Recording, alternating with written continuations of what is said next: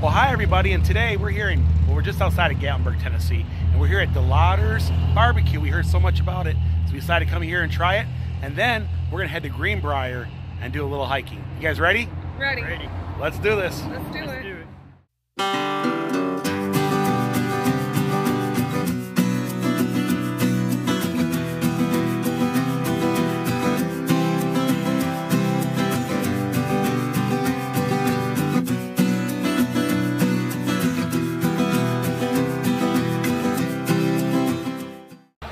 Delauder's is located 4 miles outside of Gatlinburg on 321.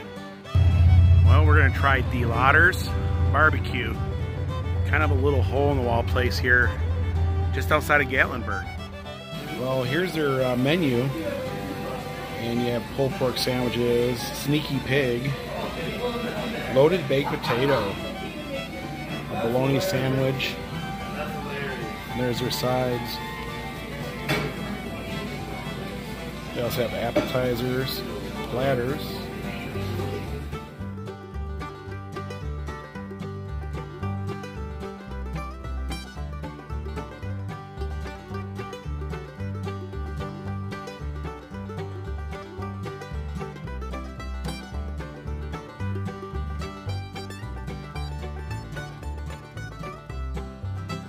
There's William, Smoky Mountain hiker.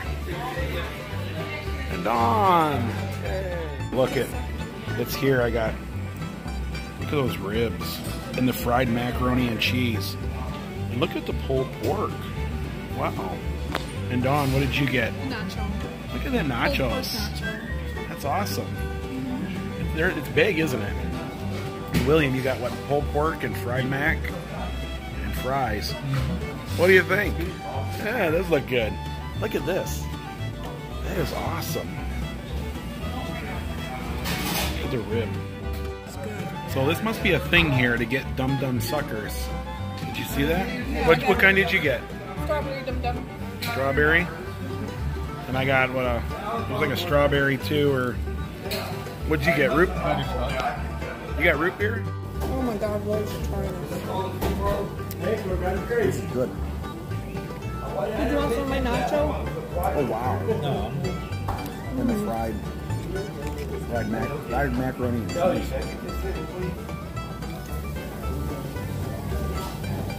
Yeah. It's good. You like it? It is really good, isn't it?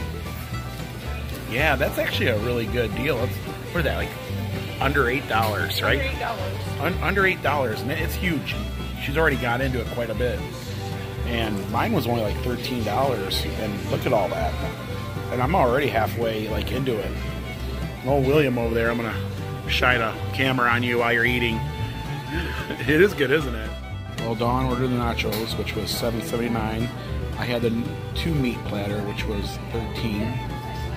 And William had a pork platter, which was $10.29. Our drinks were $2, and our total was $41.24. Well, we just left Delauder's, and we're gonna go do some hiking over at Greenbrier. Well, this here is a popular place to do some swimming. In fact, Dawn and I have swim many of times, and the water is way low right now. Normally it's a lot higher than that, and there's actually a waterfall right there. But because we haven't had rain here in like the last 20 days, the water level's way low, but still good swimming opportunity. So you come into Greenbrier from that way, and you'll notice there's a ranger station on your right. Smoky Mountain hiker, he's been here a few times, right? Indian Creek Trail. This is Indian Creek Trail. And Dawn, have you ever been on Indian Creek Trail? No. It's a floating leaf. Oh, well, Dawn's seeing floating things today, but... Okay, William, so what kind of trail are you taking us on?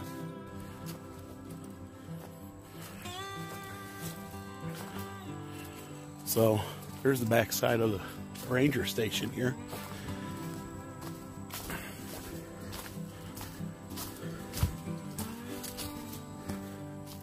This is what I like about the Great Smoky Mountains.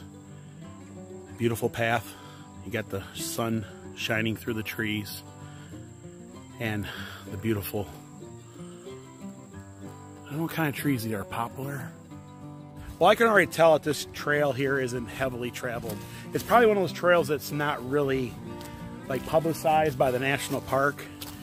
But William is going to show us something really cool. Now, I've known about this for years. I've always wanted to come here, and we just never done it. And William was like, hey, let's go to that. So today, what we're going to an old steam engine. Now, the story is way back many years ago, before the national park became a national park, this steam engine, kind of a tractor, actually rolled down this hill, and because it was too heavy and too costly and the parts weren't available to be fixed or brought out of it, they left it, and it's been here ever since. Are you excited, Dawn? Okay, William.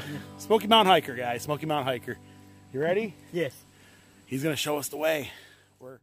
Well, almost right off the bat, we came to a footbridge. And one of the things in the Smoky Mountains I love the most is these footbridges. I don't know what it's about with me and them, but I absolutely love them.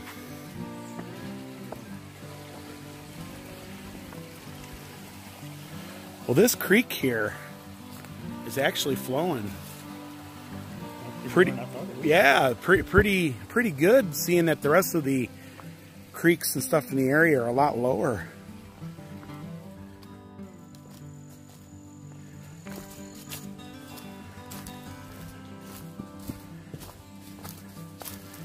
Well, it's definitely fall time here in the Smokies. As you can see, the leaves are starting to fall, and you can smell the crisp autumn smells in the air, like the leaves and everything else. I noticed a lot of stuff's got a yellow tinge to it, and we're just now starting to see a little bit of color.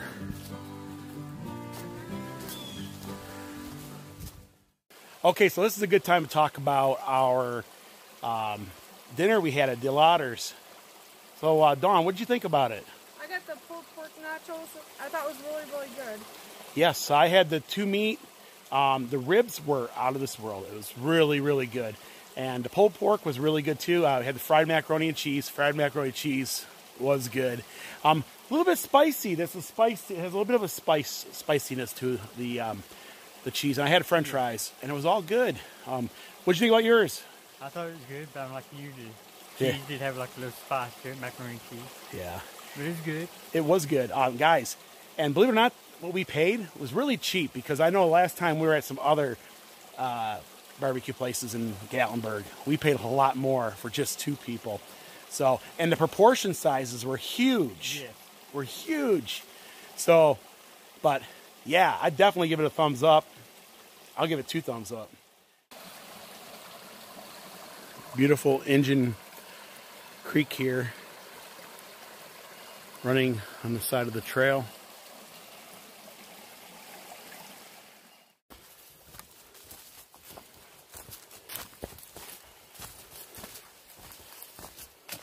So, William, you said that there is a home site here, right? Yes. Yeah, just over here. You can see some of the little bit of a foundation. And during the winter months, you were saying that you can actually see like parts. And there was a lot of homes actually here in Greenbrier. In fact, this is one of the most populated areas of the national park when it became a national park. So, a lot of old ruins in the area. The spring house is up here to the right. Oh, the spring house. Oh, wow, yeah, you could tell. An old spring house. It used to belong back to that house there. Oh, wow. Kind of dry now. Mm-hmm. Yeah, you can see, like, I can see a pipe up there. So you can see some of the remnants of the old homestead here. Well, here's an old wall I could see off to the side here part of the old homestead that used to be here. A lot of little signs of early settlement. Beautiful. There's some of that. I think that's called quartz or something. Yeah, it's quartz there. You'll see that scattered, especially in this area. I see a lot of it in this area.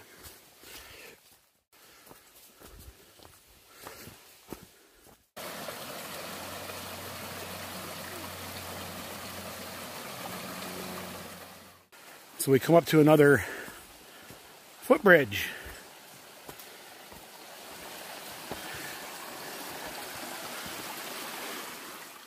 Well, that's cool. There's a little place down there you could possibly swim, and the water is rolling off that rock down there.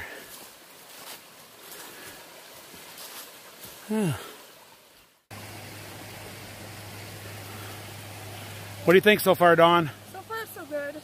We had a lot of creek crossings, didn't we? Yeah. And a lot of little remnants of the different settlements and stuff that were in here. I like the bridges. The little That's footbridges. the best thing so far. Yeah. So the trail is not that wide, and vegetation is pretty much creeps over the side of it.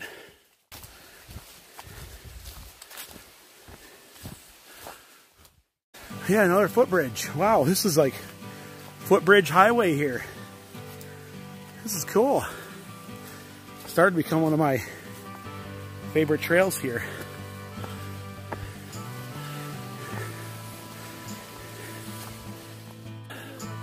You can see a retaining wall here on the side of the trail. Whew.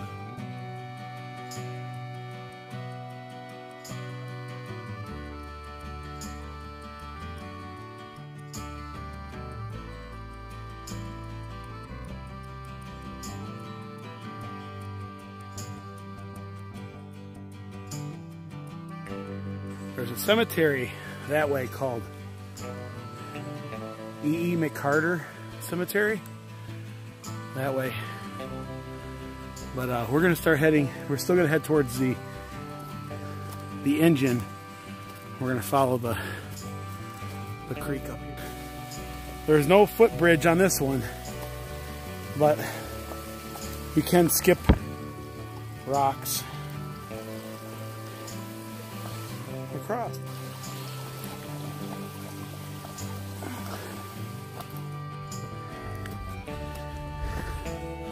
So now we're starting to climb in some elevation here.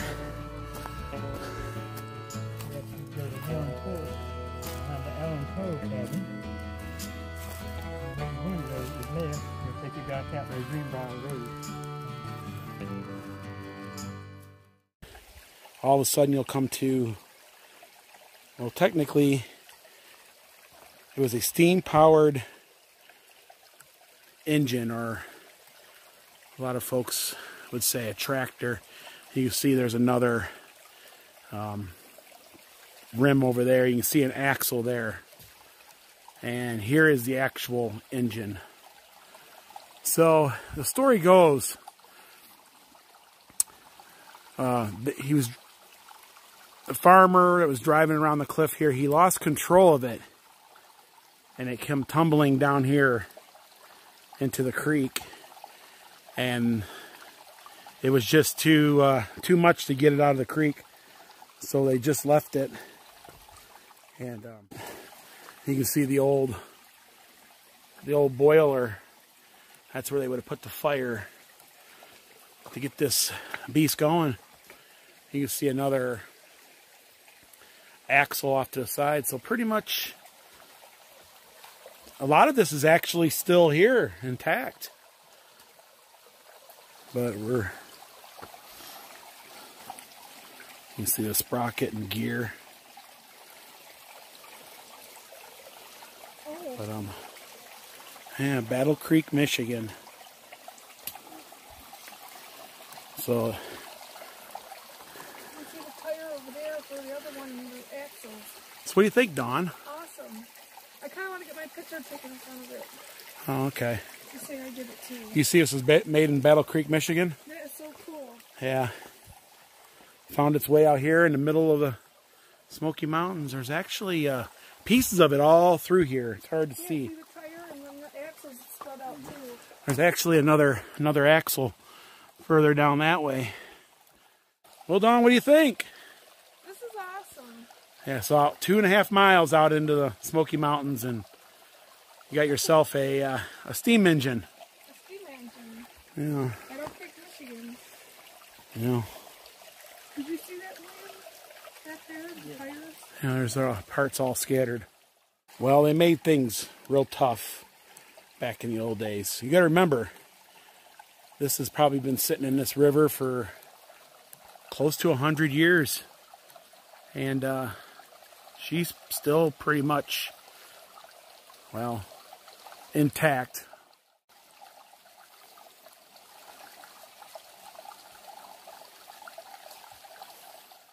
Well, there's William down there.